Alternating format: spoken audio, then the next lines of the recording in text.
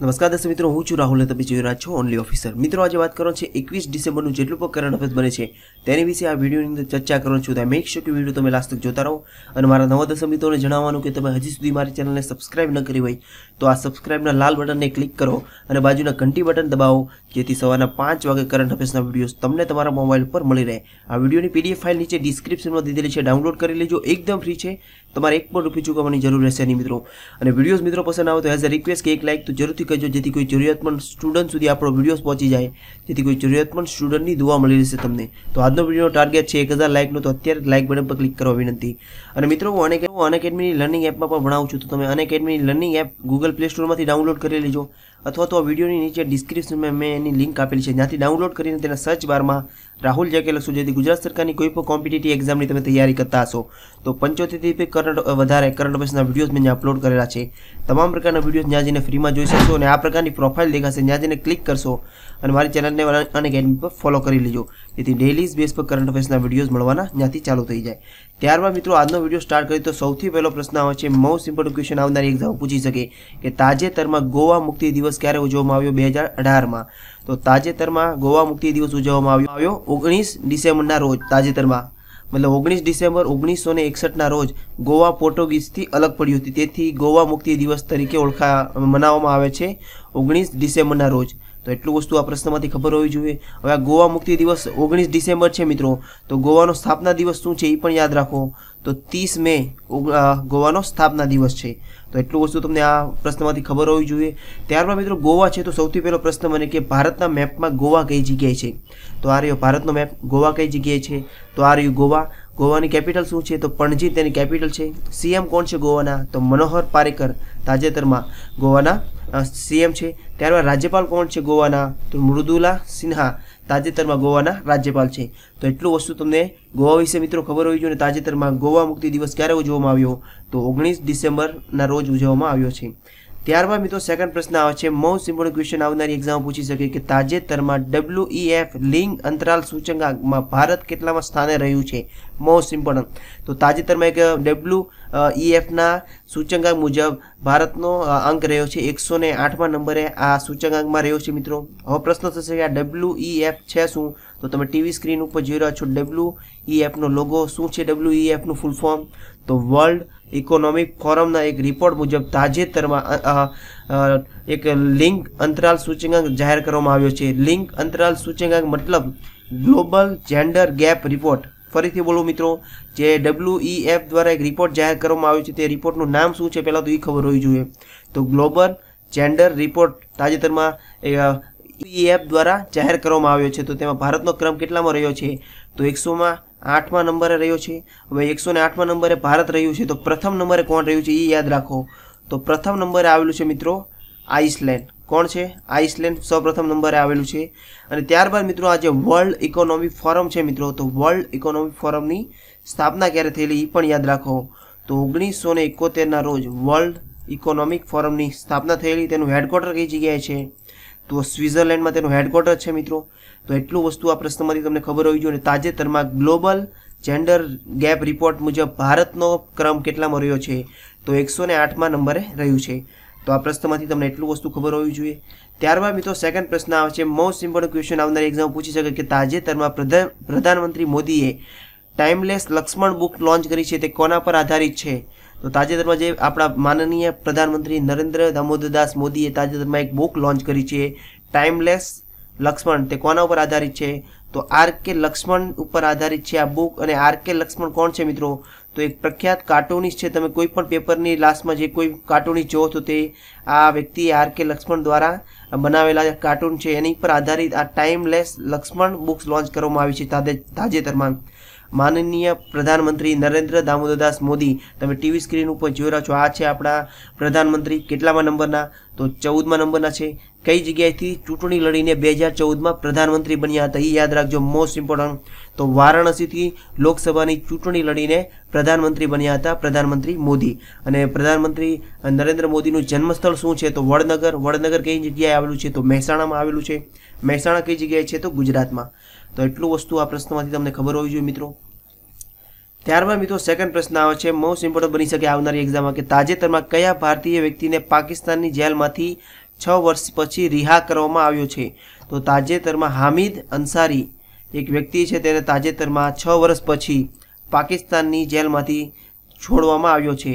હવે હામિદ અંસારી કોણ છે મિત્રો, એ પણ યાદ રાખો। તો એક આમ માણસ છે જેણે ફેસબુકમાં જઈને કોઈ એક પાકિસ્તાની છોકરી સાથે મતલબ પ્રેમ થઈ ગયો, તો તેને ધ્યાનમાં રાખીને હામિદ અંસારી પાકિસ્તાનમાં મતલબ ભારતથી પાકિસ્તાન ગેરકાયદેસર રીતે ગયો હતો, વગર પાસપોર્ટ, વગર વિઝા વગર। તો ત્યાંની પાકિસ્તાન એજન્સીએ તેને પકડીને, ભારતનો એક એજન્ટ છે તે રીતે તેને પકડી લીધો હતો અને 6 વર્ષ સુધી તેને કેદ કરવામાં આવી। અને તાજેતરમાં હમણાં 16 ડિસેમ્બરના રોજ તેને રિહા કરવામાં આવ્યો અને 18 ડિસેમ્બરે એ ભારતમાં પરત ફર્યો હતો। અને એક પ્રેમના ચક્કરમાં આ વ્યક્તિ પાકિસ્તાનની જેલમાં રહી ચૂક્યો છે 6 વર્ષ સુધી। એટલે આનો અર્થ એક જ થાય છે કે પ્રેમ હંમેશા આંધળો હોય છે। ત્યારબાદ મિત્રો સેકન્ડ પ્રશ્ન આવે છે, પાકિસ્તાનની જેલમાં રહ્યો છે। તો મિત્રો પાકિસ્તાન ઉપરથી પ્રશ્ન બને કે પાકિસ્તાન છે તો વર્લ્ડ મેપમાં પાકિસ્તાન કઈ જગ્યાએ છે? તો આ રહ્યું પાકિસ્તાન। પાકિસ્તાનની કેપિટલ શું છે? તો ઇસ્લામાબાદ। પ્રધાનમંત્રી કોણ છે તાજેતરમાં? તો ઇમરાન ખાન। કેટલામાં નંબરના બન્યા તાજેતરમાં? 2018માં બનેલા છે, એ પણ યાદ રાખો, ઇમરાન ખાન। તો 22મા નંબરના પ્રધાનમંત્રી છે। રાષ્ટ્રપતિ કોણ છે? તો આરિફ અલ્વી। કેટલામાં નંબરના? એ પણ યાદ રાખો, તો 13 નંબરના છે। અને કરન્સી શું છે? તો પાકિસ્તાની રૂપિયા। અને ઘણીવાર કોમ્પિટિટિવ એક્ઝામમાં મિત્રો સંસદ પૂછાય છે ઘણા દેશોમાં, તો પાકિસ્તાનની સંસદનું નામ શું છે એવું પૂછે, તો મજલિસ એ શુરા પાકિસ્તાનની સંસદનું નામ છે। તો એટલું વસ્તુ તમને પાકિસ્તાન વિશે ખબર હોવી જોઈએ। ત્યારબાદ મિત્રો સેકન્ડ પ્રશ્ન આવે છે, મોસ્ટ ઇમ્પોર્ટન્ટ ક્વેશ્ચન બની શકે કે તાજેતરમાં ચેન્જિંગ ઇન્ડિયા નામની બુક કોણે લોન્ચ કરી છે અથવા તો કોણે લખી છે? તો ડૉક્ટર મનમોહન સિંહ આપણા પ્રધાનમંત્રી રહી ચૂક્યા છે। કેટલામાં નંબરના? તો 13મા નંબરના પ્રધાનમંત્રી રહી ચૂક્યા છે ડૉક્ટર મનમોહન સિંહ। તમે ટીવી સ્ક્રીન પર જોઈ રહ્યા છો, આ છે પ્રધાનમંત્રી, આ મતલબ પ્રધાનમંત્રી રહી ચૂક્યા છે ડૉક્ટર મનમોહન સિંહ। મનમોહન સિંહ રહી ચૂક્યા છે, તો કેટલા સુધીનો સમયગાળો રહ્યો છે? તો 2004થી 2014 સુધીનો સમયગાળો રહ્યો છે, તેને પ્રધાનમંત્રી રહી ચૂક્યા છે ભારતના મિત્રો। અને તેને સૌપ્રથમ વાર પદ્મ વિભૂષણ આપવામાં આવ્યો હતો 1987ના રોજ। કયો એવોર્ડ આપવામાં આવ્યો હતો મિત્રો? પદ્મ વિભૂષણ આપવામાં આવ્યો હતો મનમોહન સિંહને। તો એટલું વસ્તુ આ પ્રશ્નમાંથી ખબર હોવી જોઈએ। ત્યારબાદ મિત્રો સેકન્ડ પ્રશ્ન આવે છે કે તાજેતરમાં સીબીઆઈના નવા નિર્દેશક કોણ બન્યું? મોસ્ટ ઇમ્પોર્ટન્ટ ક્વેશ્ચન છે, યાદ રાખજો, આ કોમ્પિટિટિવ એક્ઝામ રિલેટેડ ઘણો જ મહત્વનો પ્રશ્ન છે। તો તાજેતરમાં સીબીઆઈના નવા નિર્દેશક બન્યા છે એમ નાગેશ્વર રાવ। કોણ છે મિત્રો? એમ નાગેશ્વર રાવ તાજેતરમાં સીબીઆઈના નવા નિર્દેશક બન્યા છે, મતલબ ચેરમેન બન્યા છે, એ પણ યાદ રાખો। હવે સીબીઆઈ છે તો સીબીઆઈ ઉપરથી પ્રશ્ન બને કે સીબીઆઈનું ફૂલ ફોર્મ શું છે? તો તમે ટીવી સ્ક્રીન ઉપર જોઈ રહ્યો છો, આ છે સીબીઆઈનું ફૂલ ફોર્મ શું છે? તો central bureau of investigation સીબીઆઈનું full form છે। હવે સીબીઆઈ છે તો સીબીઆઈની સ્થાપના ક્યારે થયેલી એ પણ યાદ રાખો, તો 1941ના રોજ સીબીઆઈની સ્થાપના થયેલી। હેડક્વાર્ટર કઈ જગ્યાએ છે મિત્રો? તો દિલ્હીમાં છે મિત્રો। તો એટલું વસ્તુ તમને સીબીઆઈ વિશે ખબર હોવી જોઈએ। હવે મિત્રો સીબીઆઈ અને સીઆઈડી આ બંને દેશમાં કામ કરે છે। અને રો અને આપણે વાત કરેલી આની પહેલાંની, તો રો વિશે પણ પહેલાંનો વિડીયોઝ મેં બનાવેલો છે, એની અંદર મેં ચર્ચા કરેલી છે કરંટ અફેર્સ રિલેટેડ કે રો કેની માટે કામ કરે છે અને સીબીઆઈ કેની માટે કામ કરે છે। સીઆઈડી આજે વાત કરવાની છે સીઆઈડી અને સીબીઆઈ વિશે। તો આની વચ્ચેનો તફાવત શું છે એ પણ યાદ રાખો, કોમ્પિટિટિવ એક્ઝામ રિલેટેડ પૂછી શકે। તો સીઆઈડી વિશે તો જાણી લીધું, આ સીબીઆઈ વિશે તો જાણી લીધું, હવે સીઆઈડી વિશે જાણી લઈએ। સીઆઈડી છે તો સીઆઈડીનું ફૂલ ફોર્મ શું છે મિત્રો? તો ક્રાઇમ ઇન્વેસ્ટિગેશન ડિપાર્ટમેન્ટ। ફરીથી બોલું છું મિત્રો, સીઆઈડીનું ફૂલ ફોર્મ શું છે? તો ક્રાઇમ ઇન્વેસ્ટિગેશન ડિપાર્ટમેન્ટ મિત્રો સીબીઆઈનું ફૂલ ફોર્મ સીઆઈડીનું ફૂલ ફોર્મ છે। અને આની સ્થાપના ક્યારે થયેલી? તો 1902ના રોજ બ્રિટિશ સરકાર દ્વારા આની સ્થાપના કરવામાં આવી હતી સીઆઈડીની મિત્રો। અને આમાં ફરક શું છે સીઆઈડી અને સીબીઆઈ વિશે? તો એ ફરક પણ જાણી લો। જ્યાં સીબીઆઈ છે મિત્રો, એ સીબીઆઈ છે એ દેશ રાષ્ટ્રીય અને દેશ અથવા તો દેશની બહાર પણ આ સીબીઆઈ કામ કરે છે। અને સીઆઈડી છે મિત્રો, એ રાજ્યના જેટલા પણ બનાવો બને છે તેને ધ્યાનમાં રાખીને આ સીઆઈડી કાર્ય કરે છે। તો એટલો વસ્તુનો તફાવત છે। અને સ્થાપના ક્યારે થયેલી અને ફૂલ ફોર્મ શું છે એ પણ યાદ રાખજો, કોમ્પિટિટિવ એક્ઝામમાં પૂછી શકે। તો આ પ્રશ્નમાંથી તમને એટલું વસ્તુ મિત્રો ખબર હોવી જોઈએ। ત્યારબાદ મિત્રો સેકન્ડ પ્રશ્ન આવે છે, મોસ્ટ ઇમ્પોર્ટન્ટ બની શકે, તાજેતરમાં પેટા India 2018 person of the year કોણ બન્યું છે? તો તાજેતરમાં જે પેટા India 2018 person of the year બન્યું છે સોનમ કપૂર। તમે ટીવી સ્ક્રીન ઉપર જોઈ રહ્યા છો, આ છે સોનમ કપૂર, જે તાજેતરમાં પેટા ઇન્ડિયા દ્વારા 2018માં પર્સન ઓફ ધ યરનો એવોર્ડ આપવામાં આવ્યો છે। હવે પેટા છે તો સૌથી પહેલો પ્રશ્ન મને કે આ પેટાનો ફૂલ ફોર્મ શું છે? તો તમે ટીવી સ્ક્રીન ઉપર જોઈ રહ્યા છો, આ છે પેટાનું ફૂલ ફોર્મ શું છે? તો people for the ethical treatment of animal, મતલબ એનિમલમાં રક્ષણ માટે આ સંસ્થા કામ કરી રહી છે. આ સંસ્થાએ શા માટે સોનમ કપૂરને આપવામાં આવ્યું પર્સન ઓફ ધ યર? કારણ કે સોનમ કપૂર શાકાહારી છે અને આ જાનવરોના રક્ષણ માટે વર્ષો કામ કરે છે મિત્રો, એની માટે એને આપવામાં આવ્યો છે. હવે આ પેટા છે તો પેટાની સ્થાપના ક્યારે થયેલી? તો 1980ના રોજ પેટાની સ્થાપના થયેલી.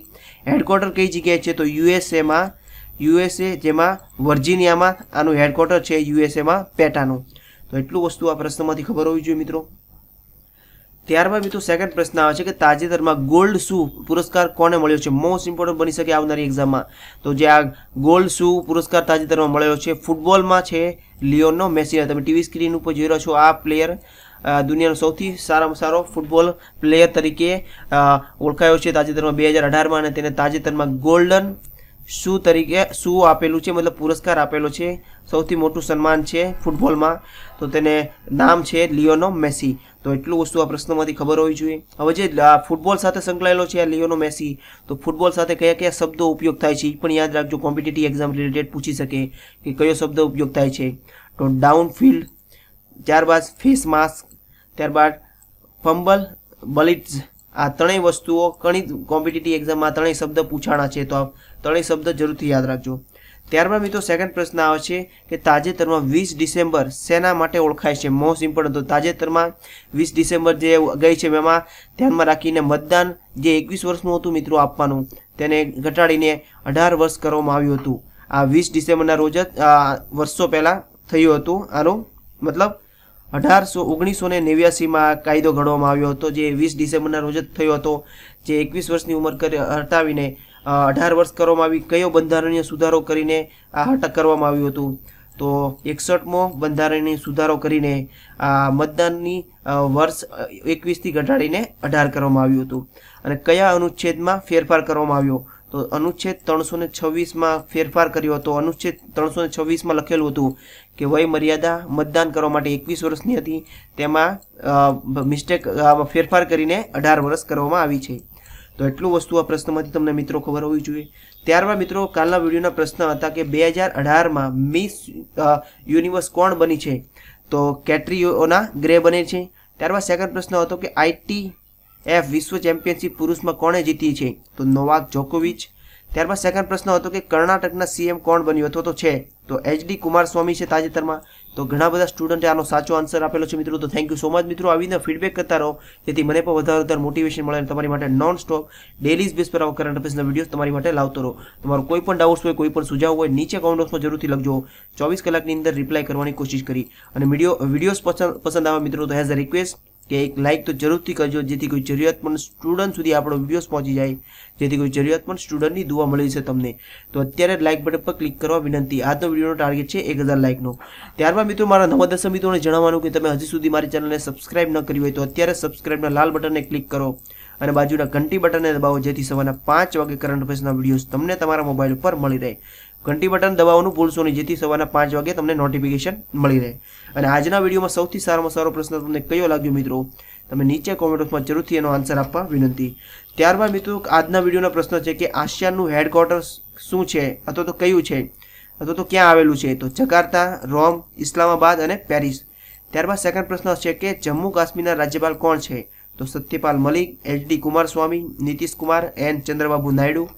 ત્યારબાદ સેકન્ડ પ્રશ્ન છે કે કયા દેશમાં તાજેતરમાં જ્વાળામુખી ફાટ્યો છે? ફ્રાન્સ, ઇન્ડોનેશિયા, ઇંગ્લેન્ડ અને નેપાળ. તો જો ડેલી બેઝ પર મારા કરંટ અફેર્સના વિડીયોઝ મિત્રો જોતા હશો તો તમે આનો આન્સર સરળતાથી આપી શકશો. તો હેઝ અ રિક્વેસ્ટ કે તમે આનો આન્સર નીચે કોમેન્ટ બોક્સમાં જરૂરથી લખજો. અને જો કોઈ પણ ડાઉટ્સ હોય, વિડીયોઝમાં કોઈ ખામી લાગતી હોય તો હેઝ અ રિક્વેસ્ટ કે તમારો સુઝાવ જરૂરથી આપજો, જેથી નેક્સ્ટ વિડીયોમાં તેને ઇમ્પ્લિમેન્ટ કરવાની કોશિશ કરી. અને વિડીયોઝ મિત્રો પસંદ આવે તો હેઝ અ રિક્વેસ્ટ કે તમારી એક લાઇક કોઈ એક જરૂરિયાતમંદ સ્ટુડન્ટ સુધી આપણો વિડીયોઝ પહોંચાડી દેશે, જેથી કોઈ જરૂરિયાતમંદ સ્ટુડન્ટની દુઆ મળી જશે તમને. તો અત્યારે લાઇક બટન પર ક્લિક કરવા વિનંતી. અને મારો કિંમતી સમય આપીને મારો વિડીયો જોવા માટે ધન્યવાદ. હું આશા કરું કે તમારો દિવસ આજનો ખૂબ જ સરસ જાય મિત્રો. તમારી આવનારી એક્ઝામ માટે best of luck and thanks for the watching the video મિત્રો.